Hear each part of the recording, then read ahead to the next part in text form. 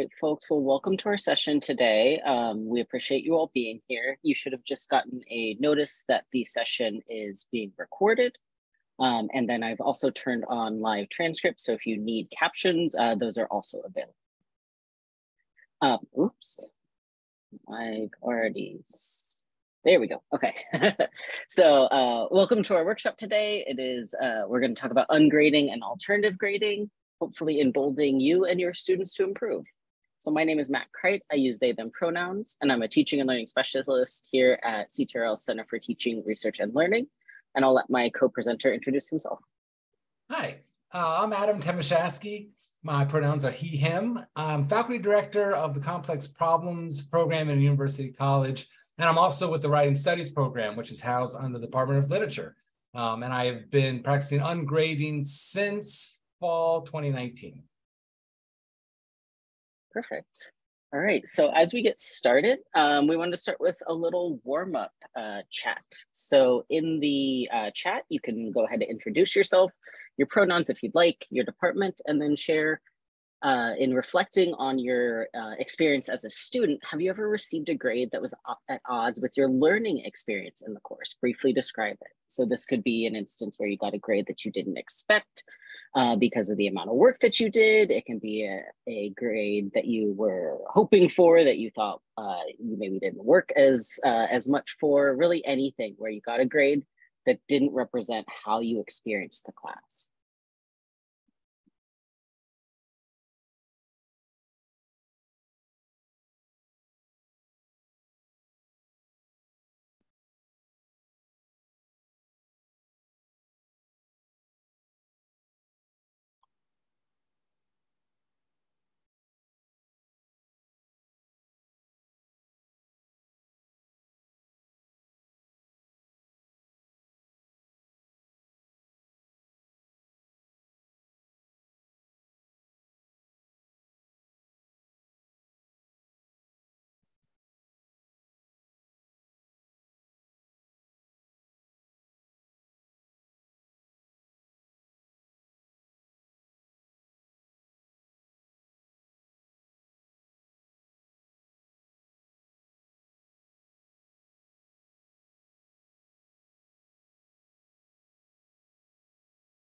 So we got Hannah reflecting that they earned A's in undergrad courses where she didn't feel like she learned so much or retained anything long term, but knew how to play the game to get the A. So I think that's a situation that maybe some of us have experienced as students, and maybe some of our students are currently experiencing, right? Where you kind of know what to do to get an A, but maybe you didn't retain much of that content. Has anybody else had a similar experience, either in this direction or maybe the opposite direction? We got some folks who it's been quite a while since you've been graded, which is totally fair.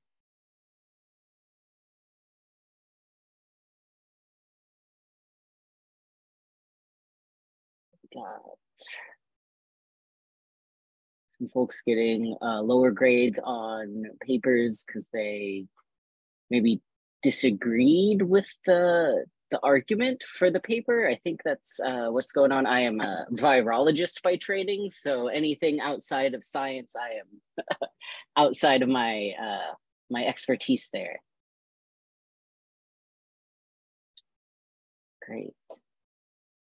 All right, well, thank you all for participating in that. And hopefully you can kind of maybe start to see where we're going to go with some of this workshop here, which is that occasionally, the grades that you receive don't always represent how you worked in the class or what you learned from the class. So we'll talk about how to address that and some concerns that folks may have. All right, so I'm going to go in through a little bit of some guidelines for participation so you all can kind of know how to interact in the class. And so throughout this workshop, we hope that you could stim, rock, fidget, knit, craft, whatever you need to do as you need it. We recognize that lots of different folks have different needs in the online space. And so we love seeing really any kind of engagement that you are able to do today. We hope that you participate in individual and group activities in a way that works for you. We know that some folks may want to speak verbally, some folks may feel more comfortable in the chat. And some folks may just want to kind of sit back and listen. So we welcome any type of engagement and participation that you would like to do. We'll also ask that you ask questions and share your ideas in the chat. If you would like to verbally speak, please do raise your hand. It is under the reactions tab at the bottom of your Zoom screen. And then finally, be generous with your knowledge and respectful of other folks' knowledge. We'll also share some outcomes for our workshop. So hopefully by the end of this workshop, you'll be able to reflect on the purpose of grading and how current approaches may or may not be serving students or instructors. Describe the value of various alternative grading methods in promoting an equitable learning environment. And then develop some strategies to address challenges related to alternative grading in individual assignments or courses. So with that, we've got a few different guiding questions that kind of have guided the way that we organize this workshop and will guide our session today. So we'll first start by asking the question, what's the purpose of grades and do they fulfill that purpose? We'll then talk about what are the effects of traditional grading schemes on a variety of factors. We'll also talk about what are possible alternatives to traditional grading, so maybe the meat of what you were hoping to get today. And then finally, what challenges might come with or through alternative grading. So with that, I'll turn it over to Adam to go through the purpose of grades. Thanks very much. It's thrilling to have you all here and to continue this conversation with some of you I've begun the conversation with already, and to meet new people to keep this conversation going. It's a privilege to be with you. So our starting question here is to get the thing out exposed, which is, why do we do this at all? Why do we have grades? And what are they trying to do for us within the classroom? And if we'll move to the next slide, these are some concise responses to the named possible purposes of grades from a great article that many of you might be familiar with. Jeff Shinsky's and Kimberly Tanner's Teaching More by Grading Less or Differently. In one of their sections, they named the 4 major purposes that people often offer as, this is why we have to have grades, or this is the value of grades. And at the end of each of their sections for these 4 suggestions, they summarize their main points that they make. And these points are made with a great deal of support, research support, scholarly support. And we will be sending along resources to everyone here, including links to articles like this. And so this is meant just to be the beginning, perhaps, for you of a path to follow, where if you're like me and you're skeptical of all things, you're looking for the research that will back up the summative statements here. And this article will be where you can find scads of research backing up each of these elements. So to start off, one of the suggestions is that grades are necessary because they give students a useful way of understanding how they've done. They give valuable feedback about performance. And Shinsky and Tanner can sum up what the research has found by saying, the italicized portion here, grading does not appear to provide effective feedback that constructively informs students' future efforts. Particularly true for tasks involving problem solving or creativity. Even when grading comes in the form of written comments, it's unclear whether students have even read such comments, much less understand and act on them. Mac, in a little bit, will be talking about some really important work by Ruth Butler that talks about the link between comments and grades and how it lands on students. But in short, it does not seem that grades by themselves are useful in students for gauging how they've done on a particular task. Some of you might have had this experience in the past where you did a lot of work on a paper and what you get back is a letter grade. And that's it. And a student doesn't know if they received a B because points were taken off for mechanics or points were lost for argumentative weakness or evidentiary concerns. The grade then obviously says nothing about the performance. So that's the first possible purpose. The second purpose could be, well, maybe what we need is motivation for students. Students won't do anything unless you have the cudgel of grades to get them to do things. Is it effective motivation? The distillation of lots of research to this says, rather than motivating students to learn, grading appears to, in many ways, have quite the opposite effect. And here, just to interrupt for a moment, this lays bare the most common belief that grading practitioners use, which is there is a valuable, clear link between learning and grading. The first slide already began to take apart that because a grade by itself says nothing objectively about what a student has learned. So do grades help motivate students to learn? It looks like the opposite might be happening. Perhaps at best, grading can be said to motivate high-achieving students to continue getting high grades, regardless of whether that goal also happens to overlap with learning. Another interruption. Scholars like Alfie Kohn will often say something to the effect of, students often can be said to have learned in spite of grades, not because of grades, which is another way of rewording that sentence there. Finally, to finish, at worst, grading lowers interest in learning and enhances anxiety and extrinsic motivation, especially among those students who are struggling.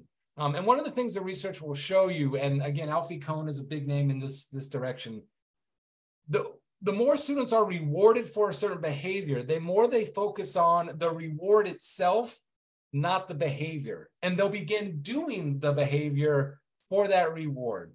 And so it may have been with the best of intentions that this incentive was offered, this extrinsic incentive of a grade. It will take their eye off the ball, if you will, and they'll focus on what do I need to do to get the grade, not focusing on what do I need to do and why. And that divide gets in between learning and grading. Perhaps there's another purpose for grades. Maybe if we use a curve, it helps us allow student comparison in classes where perhaps we think it's necessary that students are ranked amongst one another.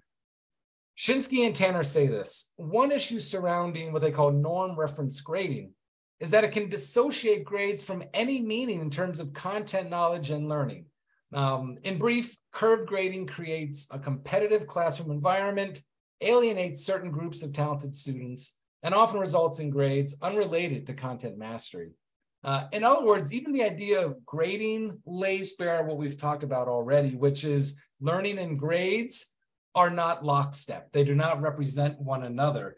If you're in a place where you can change the number that a student earned based on what other students earned, you've already admitted that there is no connection between grades and learning. Now you're using grades even more subjectively based on who was in the class that semester, who took that test that day.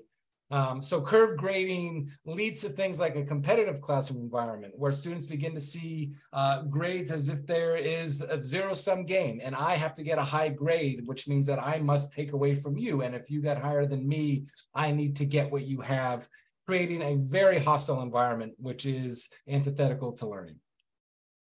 Finally, maybe all that aside, is it possible that grades provide an objective evaluation of knowledge? There is no surprise, I take it, at this point, which is to say, in summary, grades often fail to provide reliable information about student learning. Grades awarded can be inconsistent both for a single instructor and among different instructors for reasons that have little to do with a student's content knowledge or learning advances. Just as a sort of an aside, I heard, for instance, today, a student happened to be able to get a 27 out of 25 on one of their essays they turned in here at AU because they were given 2 points for turning the essay in early, which of course doesn't say anything about that student's mastery of the content or quote unquote learning advances. It's a tangible example of all the different things that can be built into a grade that are not about evaluating knowledge. Finally, even multiple choice tests, which can be graded with great consistency, have the potential to provide misleading information on student knowledge. Much of the research here will focus on things like what was chosen to be on that test, who did the choosing or prioritizing that sort of knowledge, how were the questions worded, who made the choices about how to word the question, did you run the wording by students to see if they understood what you were trying to get them to answer. So even multiple choice tests, which are often sort of held up as, well, at least this thing is objective. have been shown to be quite fraught.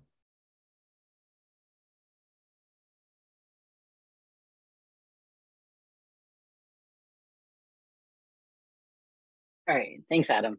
Sorry, I'm using two screens and I can't find anything. All right, so we've talked a bit about the purpose of grades and whether or not they fulfill those purposes. And I think Shinsky and Tanner and Adam and I would agree that they don't really fulfill these purposes, right? There's a lot of things that can go into grades that don't necessarily correlate exactly with the knowledge the students have gained. So let's think about what the effects of these grading systems are on a variety of factors. So we're going to talk just briefly about the effects of grades on mental health, on our marginalized students, on student motivation, student learning, and the classroom environment. And so I want to mention here that we're going to talk about all these very, very briefly. It's meant to be kind of a brief overview. We do have references in the slides so that you can look these up if you'd like to read more. And additionally, all of the slides and everything will be sent in a follow-up email, so you will have access to our presentation and our references. And I at least am always happy to talk about ungrading and any of these references, and I probably can speak for Adam and say that he also would be. So let's start with student mental health. So let's start with the bad aspects of kind of what's going on in the world today with respect to our students' mental health. So college students are juggling just like a dizzying array of challenges, right? They have coursework, they have relationships, they have adjustment to various different aspects of campus life, economic strain, right? Like lots of students are experiencing homelessness or are unable to buy food. There's also a ton of social injustice, mass violence, various forms of loss related to COVID-19. So it may come as no surprise that roughly 75%, so over 3/4 of students report moderate or severe psychological distress, and about 1 in 5, so about 20%, struggle with suicidal ideation during college.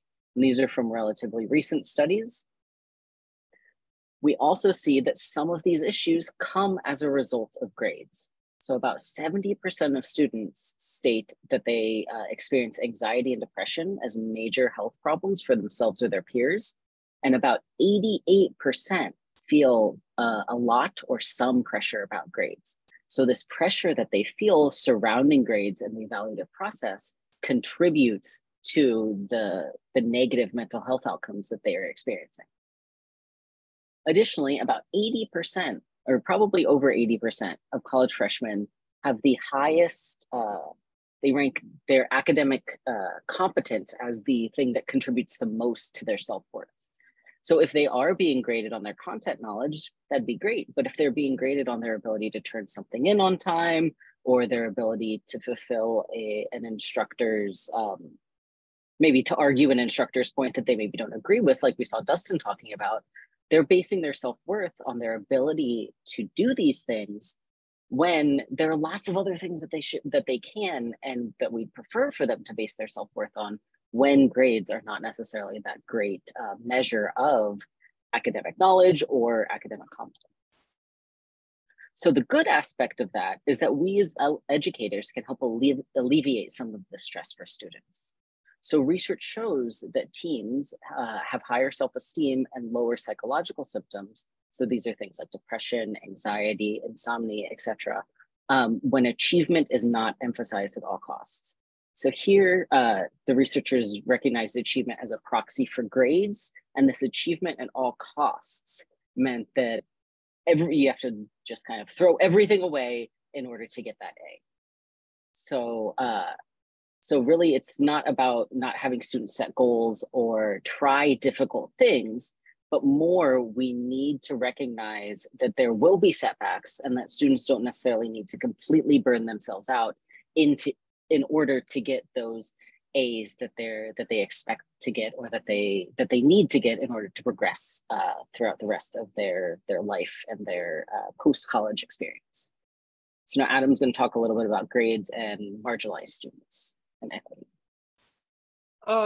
we're also going to be sending out materials around this, including a presentation, which I'll talk about on the next slide, about some grading equity work that we're doing over in the Complex Problems program.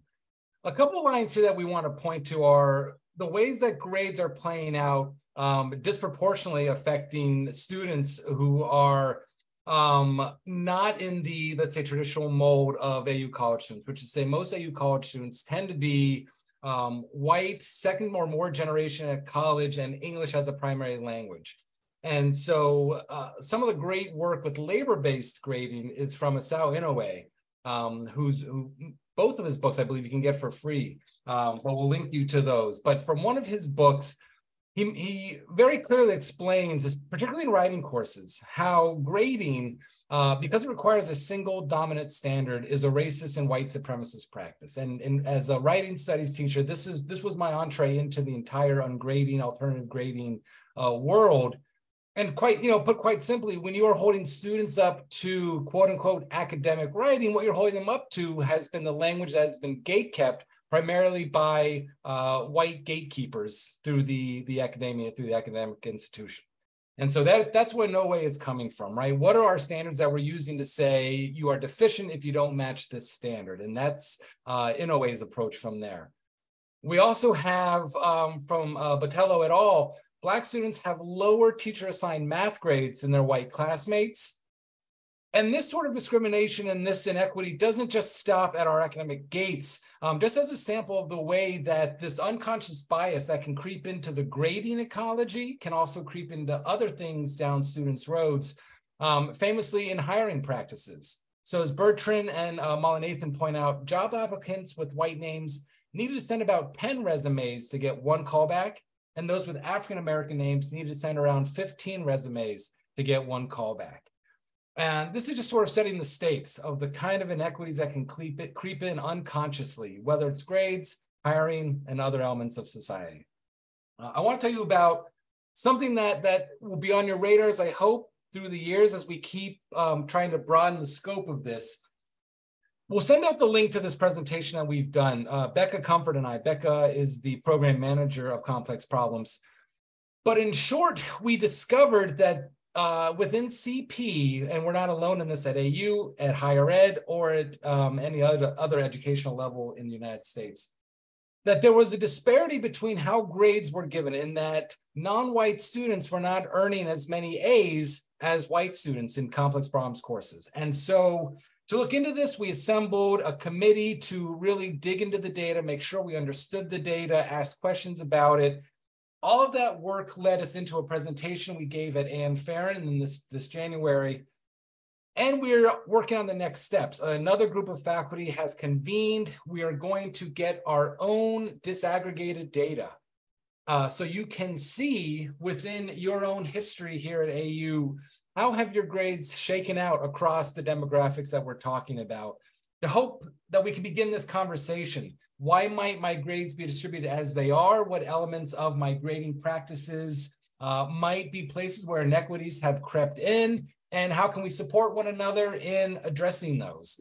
And that is the Grading Equity Project. And again, if you want to learn more about that, we will be sending along a link to that presentation that breaks that all down. We'll also be inviting faculty members, staff who are interested to join us on this journey as we keep working. We envision this as a process, a multi-semester process of collegial support. What's happening in our classes and what can we do and how can we support one another? And I'll just note, I have put that link to the presentation here in the chat. But again, we'll send that follow-up email that many of you are familiar with, because I recognize a lot of familiar names that will have all of this stuff as well. So overall, kind of the argument that we're trying to make here is that grades decrease students' motivation to learn, enjoyment of learning, and curiosity. They promote less interest in learning, a preference for easier tasks, right? Because if you want to get that A, you're going to do the easier task as opposed to that maybe more creative or interesting task that may put you in a little bit of an experimental position. And then again, shallower thinking. They also make students more risk averse, less willing to try out new concepts or techniques, which we might even think of education as the best place for students to be able to try out these new concepts and techniques. because there should be this kind of safety net and um, less consequences to trying something out that's new in the education classroom as opposed to in their jobs or in their future careers. They negatively impact student mental health, as I mentioned on those first few slides. They can increase competition among peers if you're using things like norm referenced grading, right? Grading on a curve. And then they can contribute to damaging and antagonistic interactions between students and instructors. I think many of us will have had an instance where a student did not get the grade that they wanted, and then you kind of have to have an unfortunate and uncomfortable conversation about that grade. And maybe we'd rather be having conversations about our course content, right? Because we all really love the things that we teach. So why not talk about the content that we enjoy teaching as opposed to some nitty gritty about grades? So again, we have a bunch of references, could not fit them all on this slide. So when you get these slides, feel free to access those later. And then as Adam alluded to, I'm going to talk in a little bit more depth about a particular landmark study from Ruth Butler and Mordecai Neeson. So what happened in this study is that students were put into one of three groups and given a task that was ranked previously as highly interesting. So group one received only a grade on their task. So they did the task, they got a grade. Group two got a grade, but they also got feedback on how they did on that task and how to improve. And then group three got feedback only. So they did this task once, they got this grade and feedback, or feedback only, and then they did a similar task again a little bit later. And what the research found was that group three, so that group that only got feedback, was the only group to show consistent improvement across a few different tasks over time. They also found that students in all three groups preferred the evaluative conditions for group three. So what that means is that if students were given the option to choose either a grade and feedback, or feedback only, they preferred the feedback only condition. So what this suggests to us as educators is that feedback alone is key to student learning, improvement, and motivation.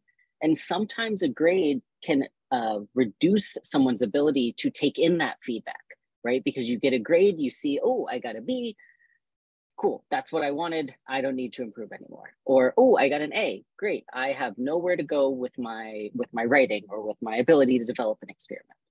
And so sometimes those grades signal the end of that learning process. And what feedback signals is that the learning process is still ongoing. Things are still happening. There's still things that you can improve on and still things that you can adjust as you move throughout your educational experience. So what we want to do now is ask you all, have you seen any instances where students may discount some feedback in lieu of the grades that they've gotten? So you can share that in the chat, or if anybody has an experience that they'd like to talk about, feel free to raise your virtual hand and we can call on you.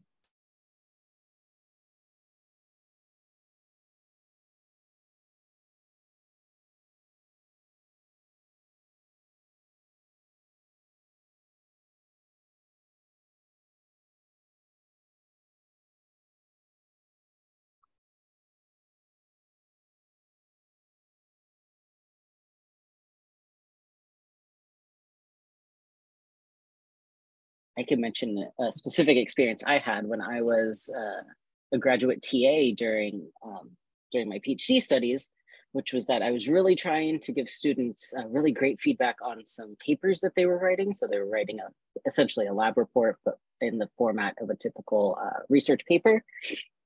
And so I gave them, this really detailed feedback on all of their drafts. But they all got 100% on every draft because I wanted them to turn in those drafts and then apply that feedback later on. What ended up happening, unfortunately, is that at the end of the course, a lot of students were really did not implement that feedback. And then they were like, well, I got hundreds on all my drafts, so that means I did great. Even though, we kind of talked about that with them. So we have this kind of tension between the grade and the feedback that they were hopefully able to implement. So we also have a few notes in the chat. Right, so at the end of the semester, people are overcommitted and they check the grade book and maybe or maybe not open up the comments, and maybe or maybe not look at all that extensive comments that you give them as an instructor, which maybe even feels a little bad, right? Like you want your students to improve, spend a lot of time giving them that feedback, and then it's just kind of discounted because they got the grade, because the grade is already there. So seeing, right. So even on, so Matt's mentioning on final assignments, exams, assignments, papers, whatever, students are kind of just ready to get out of the class. They're okay with the grade that they got, and they're not really looking to improve in future semesters or in future classes. Robert's mentioning when they offered individual feedback in office hours scheduled in all students' convenience, got no takers, right? So you get a grade and you don't really prioritize that feedback. Adam, is there anything you'd like to add here? Yeah, this is something that caught me by surprise. When I moved over to labor-based grade, I'll talk about that in more concrete detail in a moment. But I knew from the research, after Inoue visited AU, I began doing the research and thinking about moving over to my system, to the system. The research had told me all the different ways that students would benefit. And so I was sold just for that. What I did not expect is the very first time that I sat down to go through a stack of papers and I began to write my comments, I realized that my chest felt so much lighter because I wasn't writing to justify the grade. And even though I never consciously thought about that's what I was doing, I knew that students would be comparing the grade to the feedback. And if it was not an A, they would be reading the feedback only through the lens of, what does he think that I did wrong? And I realized that on my end, I had this wonderful chance because I was just giving them feedback truly as this is my opinion. I am not trying to justify any grade to you. And if it were a lower grade, that was more and more explicit in my mind. And it was a real benefit because I think it was Garrett, you had mentioned earlier, what a heartbreak to offer all this feedback, and in writing studies, I'll take between 30 to 45 minutes on average to write my feedback. That's after doing the marginalia. And if a student would just bypass all of that, that's a significant portion of my life that I gave away for no good reason. So just for that mercenary side of things, I found a real benefit for myself in it. So that's why this question made me think about, because I definitely, there's a famous book in the academic circles simply called "What'd You Get?" And it's about students' fixation, because that's the question that they walk out asking each other, not, hey, how strong was your argument? Or, hey, did you use evidence effectively? But what'd you get? And then you get the grade, and that's the end of the conversation. Yeah. Great. So with this in mind, let's think about what are some possible alternatives to traditional grading. So what we have here are the kind of the four that we're going to give you all brief overviews to. I also am going to drop in the chat here CTRL's newly developed resource on alternative grading. There's a lot more detail about these different topics, about these different types of grading, as well as, again, some more references because we love references here. So what I'll note is that we'll talk about ungrading, contract grading, specs grading, and portfolio-based grading. These are only a few of the multitude of alternative grading strategies or techniques that you may have seen folks employ. Additionally, sometimes the terminology can be a little bit confusing. In doing research for this presentation and other presentations, I'll see people describe kind of things differently. So they'll describe contract grading as I've seen other people describe specs grading. So the important thing here is that regardless of the name of the alternative grading system that you use, all of these alternative grading systems, sorry, give me one sec. Oh, lost my mouse again. All of these systems prioritize the process over the product. So they prioritize the learning process over what you actually produce. They value self-reflection and metacognition, which can help our students become self-regulated learners, can help them begin to learn for learning's sake as opposed to for that grade. Incorporate feedback and revision. So incorporate that feedback over time and improve over time. And then finally, increase clarity and transparency around the evaluative process, right? So lots of times we see folks not understand what they need to do in order to get the A, and I used air quotes there, get the A. And so a lot of these grading practices will help students know exactly what they need to do to get the grade that they're working for. So the first system that we're going to talk about is ungrading. So ungrading may be used as just an umbrella term for all of these alternative grading systems, but it can also be a system where all grades essentially come from student process letters. And I'll talk a little bit about what student process letters are. So these are essentially reflective letters where students write about the learning process. And they can have a wide range of questions that you ask students to answer or respond to, but essentially it's getting them to reflect on that learning process, what they learned, what they didn't learn, what they still need to learn, questions like that. Ungrading also allows students, again, to focus on that feedback, both from their peers and from their instructor, and that revision process. Importantly, in ungrading, students can kind of start from any level. So they can start as maybe as a proficient writer and proceed towards an exemplary writer, or they could start as a novice writer and proceed towards maybe a proficient writer. And so then they're progressing towards these learning goals as opposed to some arbitrary standards that we have set. And then finally, we sometimes see that ungrading works quite well when students have intrinsic motivation. So you may find that in courses where students don't have quite so much intrinsic motivation, such as in a required course, that this grading system may not work as well for you. However, it still can, right? So these are things to try. These are things that could work in different situations, may not work in all situations. So that process letter that I mentioned is just an instance where, again, students will reflect on the learning process and think about the process of developing their assignment, a paper, doing an exam, whatever. So we suggest kind of scaffolding these process letters over the semester if this is something that you're going to implement. So essentially when students are first assigned them or first begin writing them, they should be more guided with specific questions. And we have a bunch here, such as, did you learn anything expected? What seemed useful? What didn't seem useful? What stands out to me? What makes me wonder? What did I learn about how I learn? So some of these questions can help students figure out what they're learning, figure out what they're interested in, and figure out kind of where to go next in the semester. So at the beginning, right, you're going to scaffold them and guide them with a few more specific questions, and then they can even become more open-ended over time, right? So you can just assign a process letter and say, hey, write about your learning process. And once students have learned how to do that, they can then apply that in other contexts in their lives. Now we're going to talk about contract grading, and Adam's going to take that. As it gives away by the title, contract grading says to the students, look, I promise you this will be the grade that you earn, the final grade that you earn, if you meet these essential labors of the course. One of the things that's interesting about contract grading, and this kind of touches on the idea of the process letters, one of the popular ways of getting to that contract is in conjunction with the students. So asking them, for instance, what do you think would be the ideal labor required to earn this level of a grade and this level of a grade?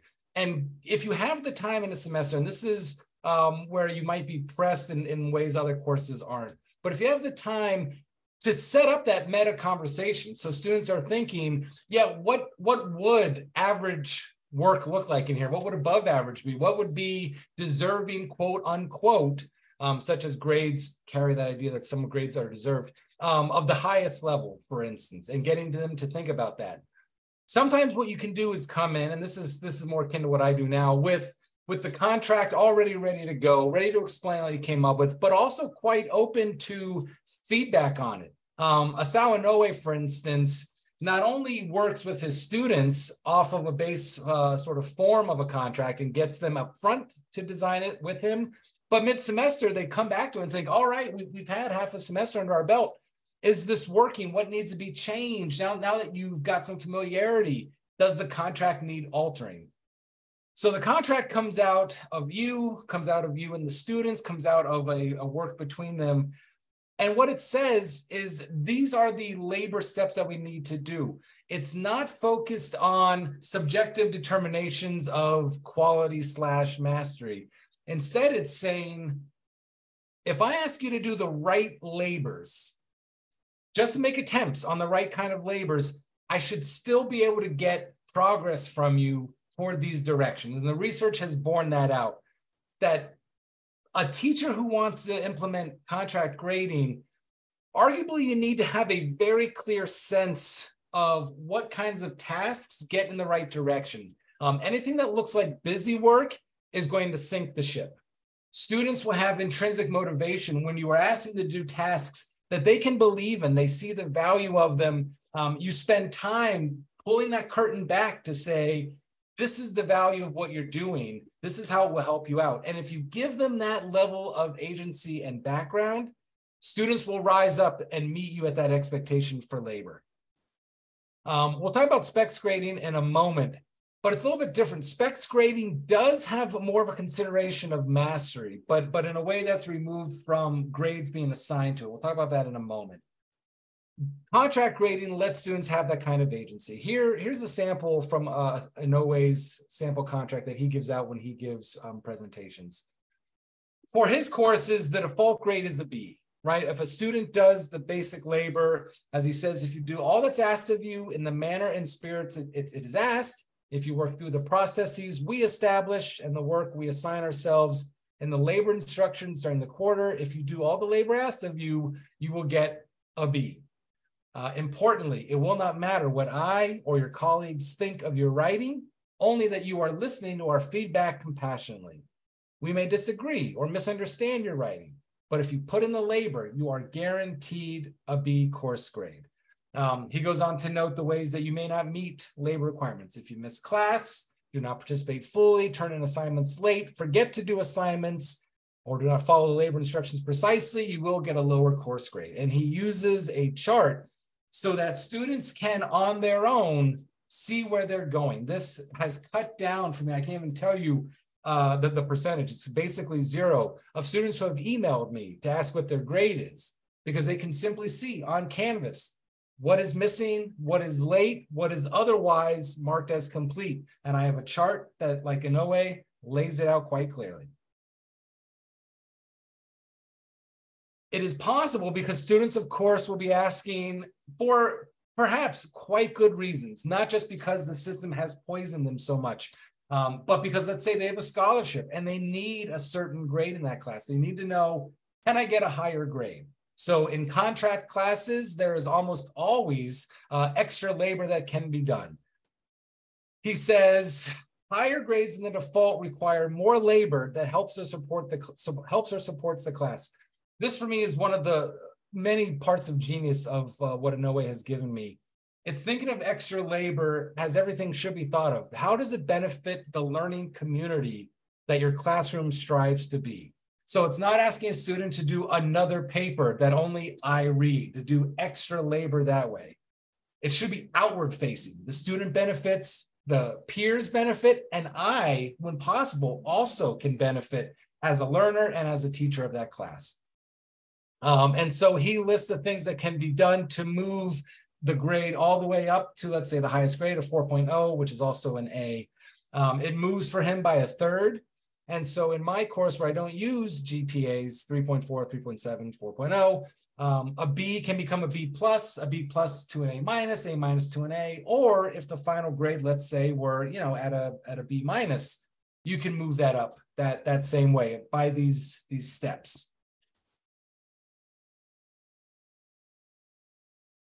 Specs grading, specifications grading essentially is saying, to move up through the different tiers of grades, you need to get a certain number of satisfactory elements, whether it's assignments, quizzes, exams that are demonstrating mastery. It's often called bundling.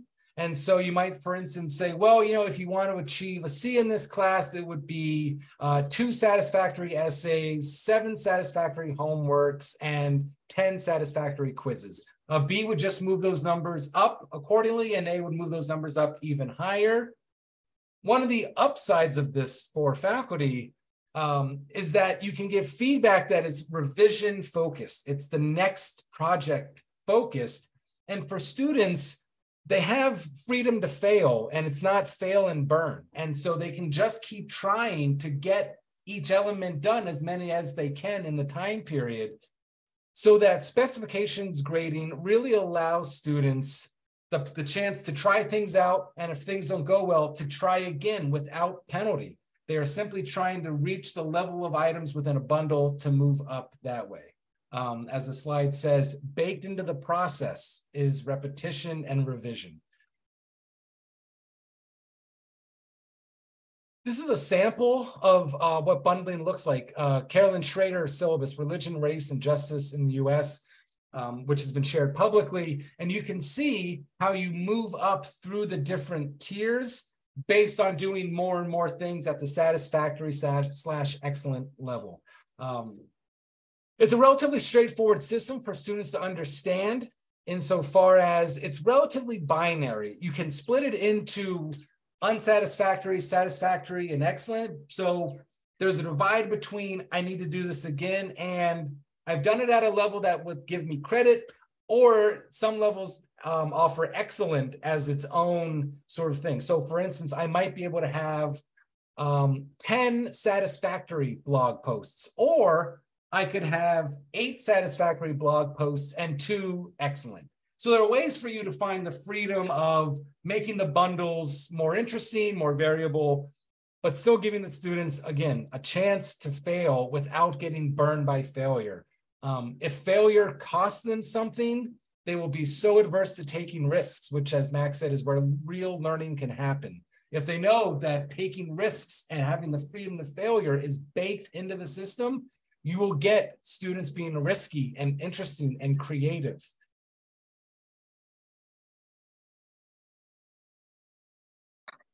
Absolutely. And I think another thing to think about, right, is that if they can fail, they are more willing to just like enjoy the class, right? Like they can just enjoy the process of learning, which I enjoy learning. And so I hope I'd be able to instill that in my students. So the final alternative grading system that we'll discuss just briefly here is a portfolio-based grading. So this has similar elements as some of those other grading systems that we talked about. But one of the things that happens in portfolio grading is that students complete assignments and then they get feedback. And then they choose essentially which assignments they'll be evaluated on at the end of the semester. So they complete assignments throughout the course of the semester. And then they develop a portfolio. Sometimes it's at multiple points. I've seen folks that do portfolios kind of at the midpoint and then again at the end of the course.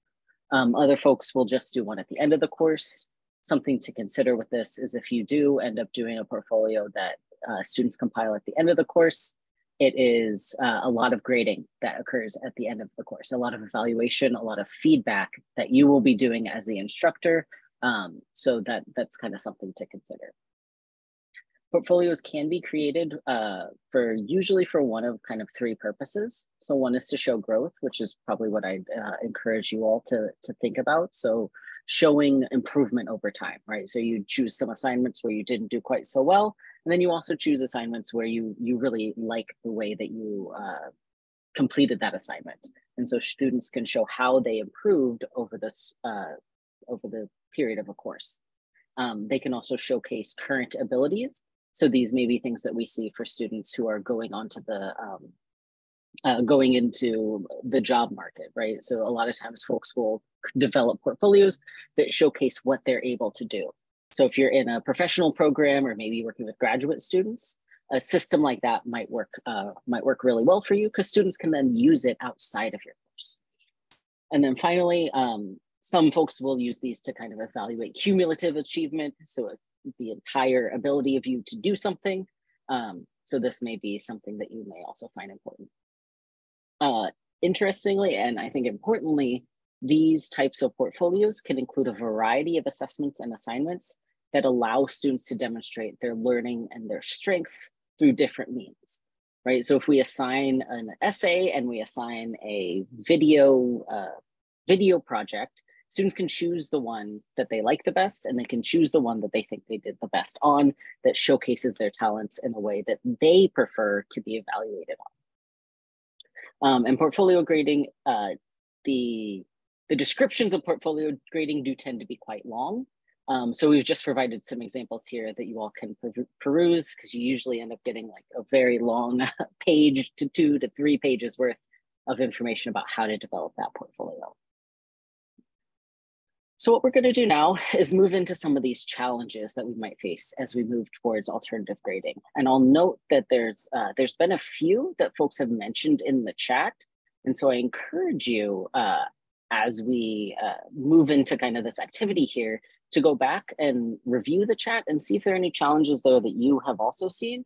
And we can kind of brainstorm ways to address those challenges together.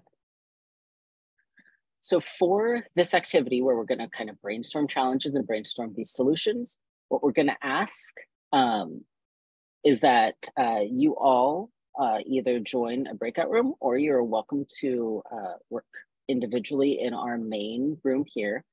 We have essentially what we have is a Google document that I just shared in the chat that has one column for a challenge that you may face as you implement alternative grading, and then a second column that has solutions. And so what I'll ask is, if you are in breakout rooms, to take about 5 minutes to talk amongst yourselves and contribute examples of the challenges that you might face as you think about or actually implement alternative grading practices in your course. Then after about 5 more minutes, start to brainstorm solutions to the challenges that you generated, and then also the ones that other groups produced. We will debrief this activity together at the end, so we'll all be able to talk together.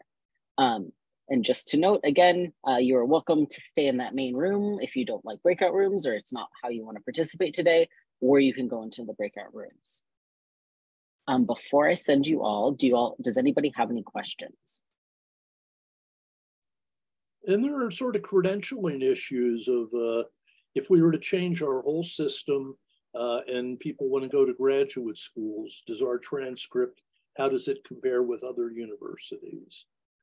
Well, there are several undergraduate universities and institutions that don't use grades, or use some modified version of grades, and more grad schools, importantly, that are not using traditional grading systems, Stanford, Yale, Harvard, in part as they recognize the way that students are suffering at the stress at that grad level. And that's part of the trickling down that we're seeing happen as you learn that, oh, the Ivies aren't using grades at graduate level. Well, then maybe we don't use them in undergrad. And then if we don't use them in undergrad, well, then maybe high schools will do it. And then, well, you know, perhaps we'll get out of this. Well, finally, yeah,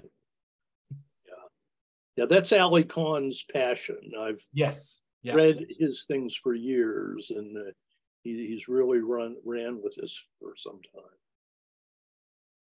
All right, everybody. Well, welcome back. Hopefully you all had a nice conversation about some of the challenges that you might experience as you start to think about ungrading. So I wonder if anybody wants to kind of share either a challenge that you couldn't address, or just a summary of how your conversation went.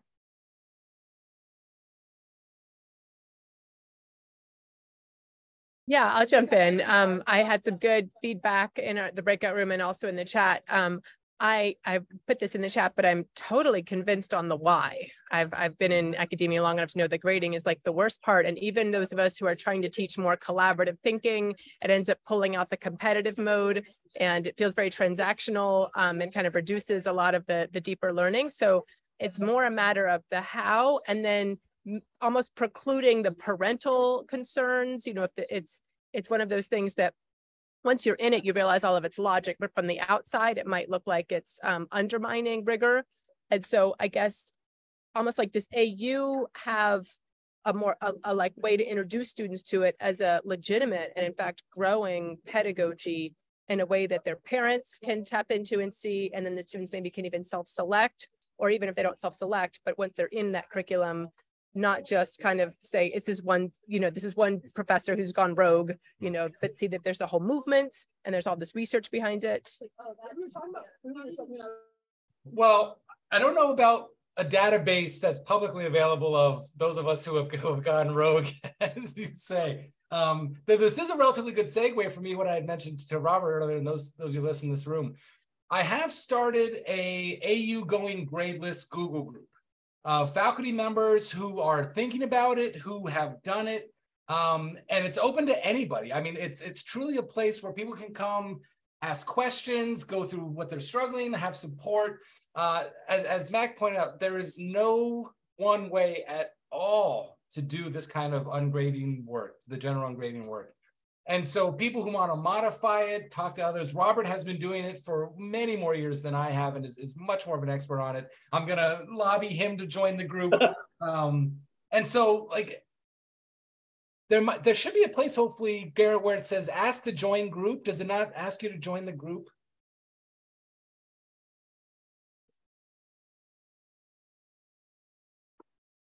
So yeah, so that's one thing we want to work out for you all. But to the other point about AU support, I will say this thus far. I have gotten as far up and up the administrative ladders of Jessica Waters, who was our unfortunately outgoing dean of undergraduate education. But to Dean Waters' position and credit, she has been nothing but supportive and interested. She puts student welfare first, and this is very much a student welfare-driven enterprise. So if the replacement, who hopefully we'll find out in a week or two maybe, if they follow on that spirit, I know that institutional support goes as high as that, which is quite high. Provost Starr knows I exist because he used to be the dean of CAS and is now provost and has not come after me for that. So like that's my little hint that perhaps he's okay with it. But yeah, like to your point, I think it would be lovely if this became much more broadcast and institutionally supported. But it's events like this and interested people like you becoming part of the movement, becoming sort of mini shepherds of it with the groups that you're part of, and letting people know this is not shocking or truly revolutionary, unless it's revolutionary to try and get learning centered in a classroom. I see, I'd give my hand away. I don't think it is. So yeah, that was my classic long answer to a beautifully short question. One of the things I can point to also, someone had mentioned on that sheet, how do you practically do this in Canvas? And the way that I've been doing it is quite simple. You just can make the drop-down menu complete or incomplete. And so I can do that as things go. And so let's say a student has turned something in and it didn't meet the labor requirements. I can give the feedback right there in Easy Grader. I can mark it as incomplete. They can go back to it and change it. I change that to complete. And students can very easily, this was another question about students who ask for their grades. They can go and see, and I'm happy to share my syllabi if anybody wants to see how I do it. I use a annotated syllabus, which is, again, not my own idea. It's one of the ideas that I've gotten from the different circles I've become part of in these last couple of years. I'll drop, for instance, into the chat one of my syllabi. Where was I going with all of this? Oh, yeah, my chart is there. And so students can see how many lates they have, how many missings they have, and they can hold it up to that chart. Is there a tech familiar? You know, that's a great question. I don't know of anyone on that end. I can tell you that I would be delighted to help with whatever you ever need. But I don't know anyone in Canvas themselves. This is another nuts and boltsy thing that might be of interest to you. I got tired for the last couple of years of being the arbiter of if absences were justified or not. If a student was, if people are nodding like this, I want to be a teacher. I don't want to be a police officer for a lot of reasons. And so I went into the academic regulations and I read the language that said, faculty have the discretion to say at a certain number of absences, excused or not, a student can be fairly said to have not taken the course. So in the effort to, as Robert was saying earlier, make everything binary, and I want to remove my subjective judgment as much as I can. My policy this semester was if you miss 7 classes, which is 25% of our 28, that suggests that triggers the need to retake the course. It's not up to me. You can take mental health days, which in my mind, if you just need to not be in class A because you need to chill out, does AU consider that excused or not? In my mind, it should be. Now, I don't have to tell you if it's okay. No one has challenged that. And if they do, I will simply point to academic regulations. You let me make this decision. And I think this is actually the most important thing. On day one, the kids get the syllabus before class begins. But on day one, I explicitly read that to them. I gave them my logic for it. And I said, if you remain in this class, you're operating under the contract. This is part of the contract. Students loved it. They loved it. One student said, I think that's too many. I don't think we should get 7. I was like, okay. But I think they like it because no one likes to be policed. And I'm trusting them to make the decisions on when they can or can't. And if circumstances have conspired against them to make them have to miss 7 courses, that sucks. But also, like, if they don't get what they need from the course, the university believes that these courses are valuable. They need to retake it. It's not a punishment. And the university should work with them to get them what they need. So yeah, that's my long explanation of another policy, which is very concrete and has gone well, especially most importantly for me, it's gone well with students. And I have not had anyone this semester, I just did all my roster checks today. No one is up at 7. I have one student who has been having a heart condition who's at 6, but I am working with them to deal with that. But also, they expect not to miss any more. They think they got over that hump. Everyone else, the most I have is 4 across all 3 classes that I'm doing.